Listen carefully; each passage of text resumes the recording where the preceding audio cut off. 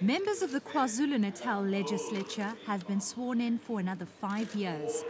Senzo Mchunu received praise for his re-election as the province's premier.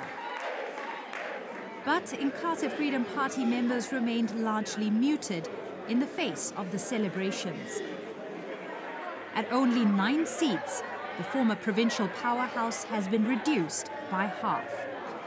Among those representing the IFP is newcomer Hassan Motala. It was very emotional, and I was very passionate about politics, and I was quite happy to join the legislature today.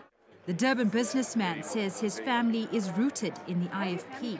The 41-year-old served in the IFP's youth brigade before moving on to its National Council and Political Oversight Committee. But Motala's business portfolio has garnered the most interest. The South Coast resident is a property developer and runs a chain of wholesale supermarkets.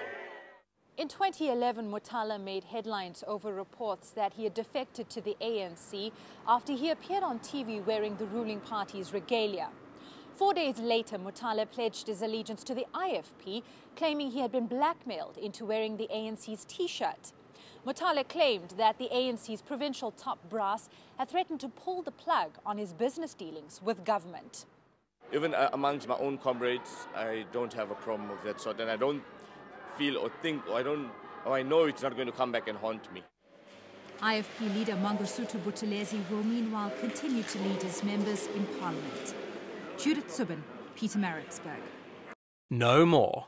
ENCA.com